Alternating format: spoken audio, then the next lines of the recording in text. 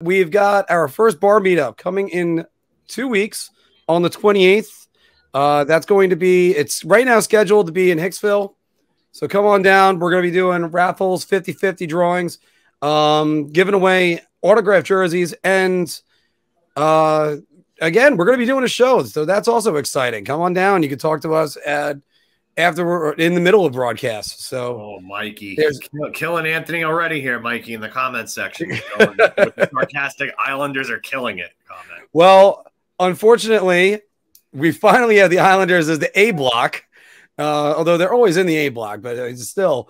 But I did have a video preparing what they were thinking going into Tampa Bay.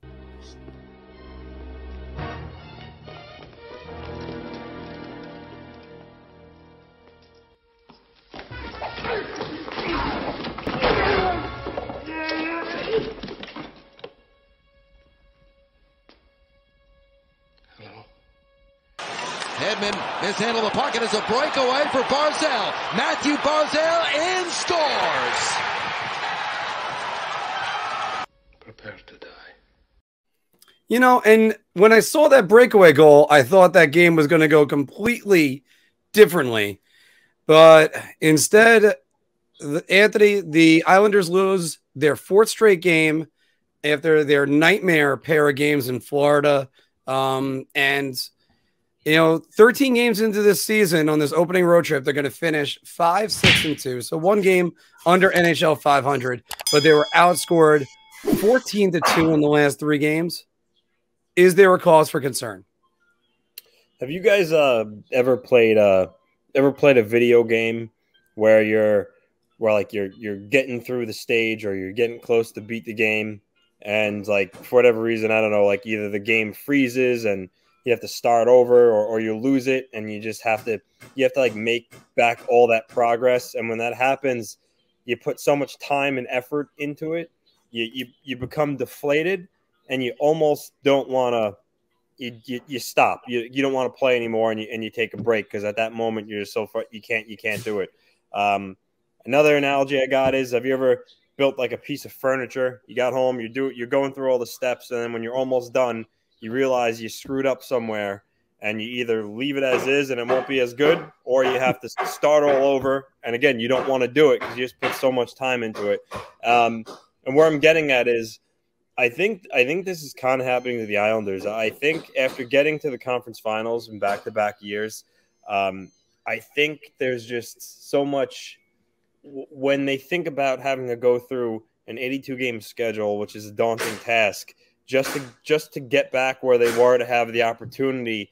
It's just so mentally tough and emotionally exhausting that I think they're just not competing at the level they need to be. I just think that analogy. I just think they don't want to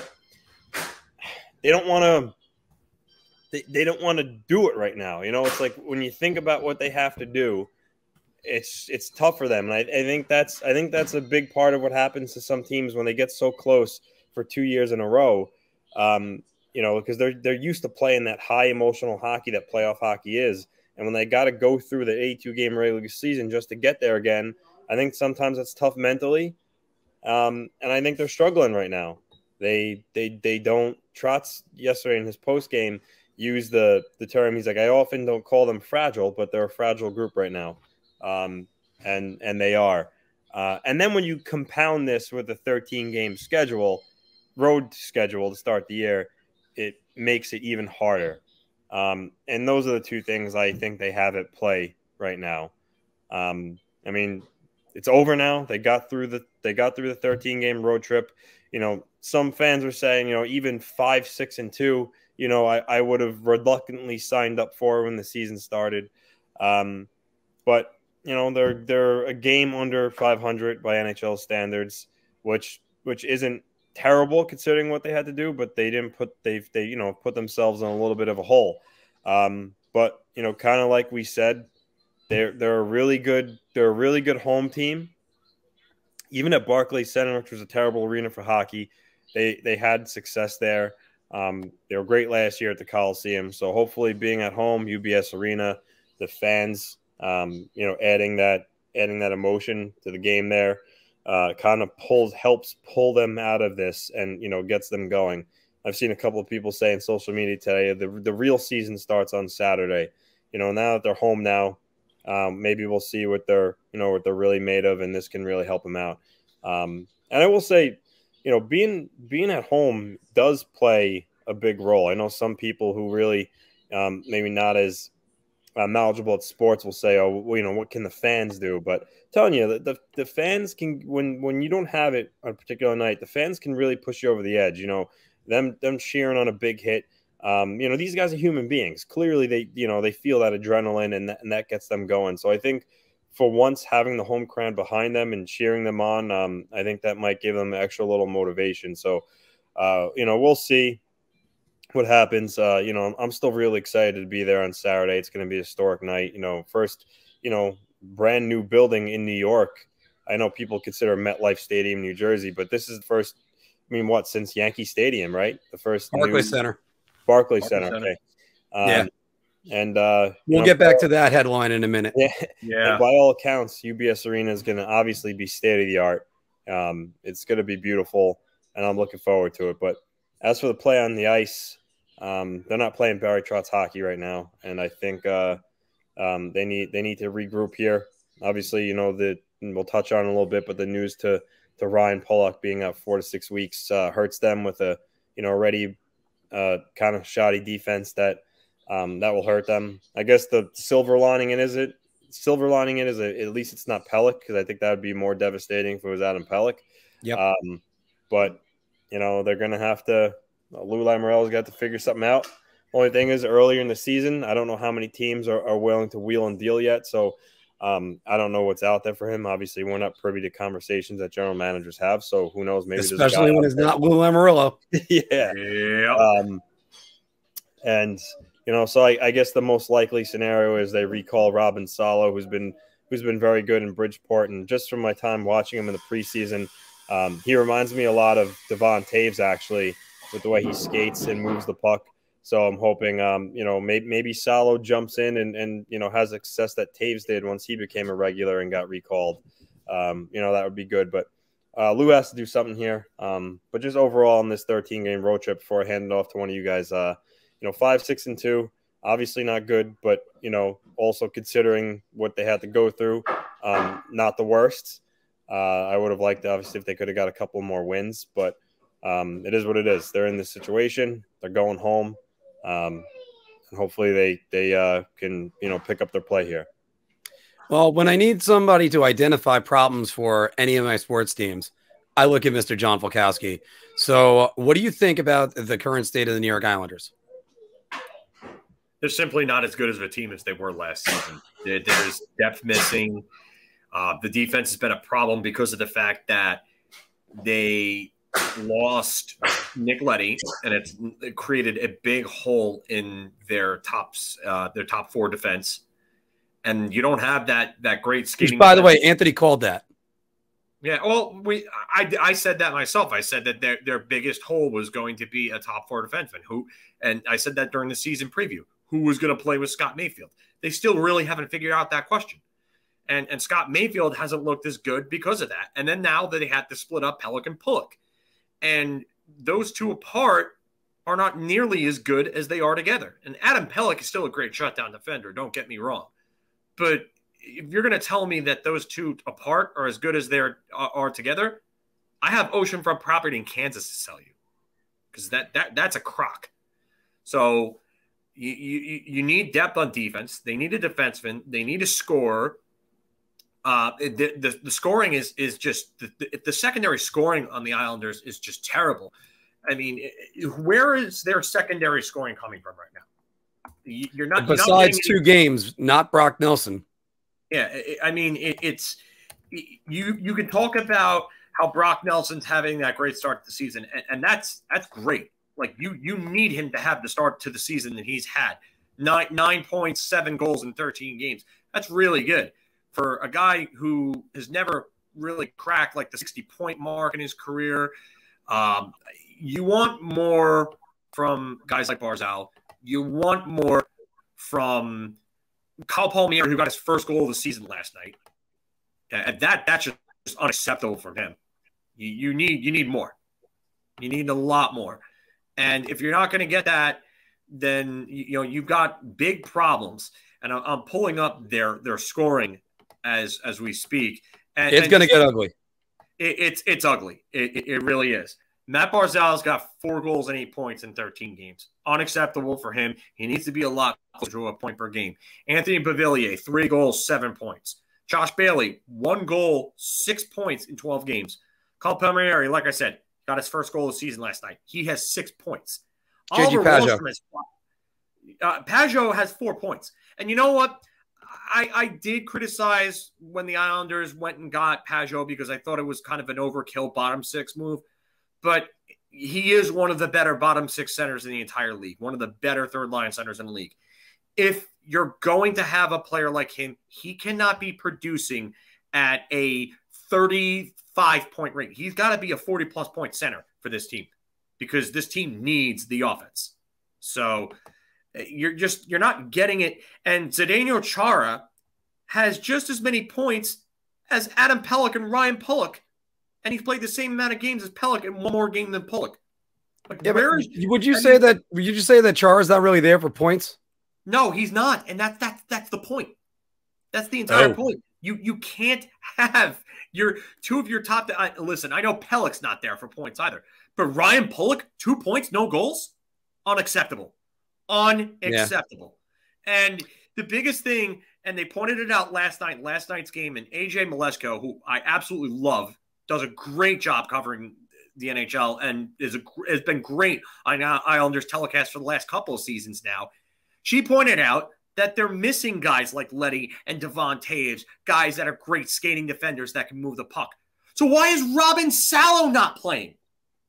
Why is Sebastian Aho not playing when you need guys that can transport the puck? Barry, I think they're starting with their veterans, and they're going to start moving up these rookies. Barry's got to wake up. He's going to, because you know what? First things first. Islander fans that are on the ledge right now, relax. You're going to be fine. They haven't played their best hockey. I know. The best hockey has not come. Let me go back to your analogy and the metaphor that you used before, Anthony. It's sort of like, imagine if you were up against the President's Trophy winner, you took it to a Game 7 and lost in overtime. Then the following year, you won the President's Trophy and you lost the eventual Stanley Cup champion, your division rival and all-star rival, if you want to use it as that, some guy named Sidney Crosby. And then you did it again the next year, losing to him as they watch him win a cup. And finally, the third year, you break through. What I'm trying to get at you using that metaphor you used before is Barry Trotz has been through this already with the Washington Capitals. He can easily recover and do this with the Islanders. It's a good thing that they're going home. They play 15 of their next 21 at UBS Arena. We have no idea what the effect of it is going to be like, but they're definitely going to have the adrenaline going Saturday night. They're definitely going to have the adrenaline going in the third game, which is versus the Rangers. Holy shit. Wow. They're going to open a new building. The next night play Toronto, and then the next night play the Rangers. And then the game after that's the Bruins. They might be running on adrenaline for the next week. So that might be a good thing for the Islanders. But finishing what I was initially getting at, if they can start getting on a run, that's something. But Parise still hasn't scored. Their power play has been abysmal. More on that later. And we only have a couple more minutes before we have Ray Ferraro coming on. But it's something that this team desperately needs to correct. A home game could help. Playing a tomato can could really help. Yeah. But it's just the Calgary Flames might not be the right time at the time for them. Because last night in our group chat, I was saying that last night's game is just a day. It was a day of work you just wanted to get through as soon as they scored 4 in the first period. It's just let's get this over with and get home, because and we've all been there during our work weeks where we're just like, oh God, let's just get this day over. So Anthony, I I got to get back to your thoughts before Ray gets on. Well, I mean, Filk brought up a lot of good points. Why isn't Robin Salo playing? They need that defenseman who could skate the puck out of trouble. Sebastian Aho finally did start playing. And Barry Trotz actually referenced when asked about his play. He said that he's a puck-moving offensive defenseman, but when they're playing from behind as much as they are and getting pinned in their zone as much as they are, he hasn't really had the opportunity to get the puck and skate it out. It's been about trying to get the puck unpinned from the boards and move the puck, and they're being worked right now. So when they're playing from behind, he can't really utilize his skill set as best as he can, which is that skating. But Robin Salo, I think would even though he's a rookie, and we saw even though these highly regarded rookies don't mesh right away, like we see with you guys with Niels Lundqvist, it's still probably beneficial to put him in because he does bring you that element that's sorely lacking. Because when you look at it, Green and Chara are not good skaters. I mean, no. Green's a little better, obviously, than Chara, but that doesn't say too much. Zdeno Chara at this point has the turning radius of a school. Yeah, pretty much. Right now, Patrick Nemeth looks like a figure skater compared to Zdeno Chara. Yeah, and even though Pelech and Pulock are good skaters, Robin Salo is still more of a true puck-moving, faster defenseman. So they can use him. I thought about the trade route, but I mentioned that there's not really many guys that are available right now. Sure, could Lou try to go out and overpay for Gerard early? I mean, maybe, but I don't know if he's willing to move the assets to do that. So I'm interested to see how they handle this. 4 to 6 weeks is a lot of time.